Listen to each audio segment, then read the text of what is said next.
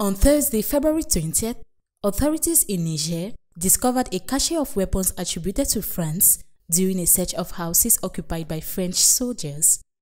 The search revealed a military operations center with weapons such as anti-tank rocket launchers, assault rifles, drones, and grenades. Maps highlighting strategic locations in Niamey were also found. The discovery is seen as an attempt to sow chaos in Niamey amid deteriorating relations between Niger and France following a coup. After France refused to recognize the new authorities in Niger, the country demanded and achieved the withdrawal of all French soldiers from the country.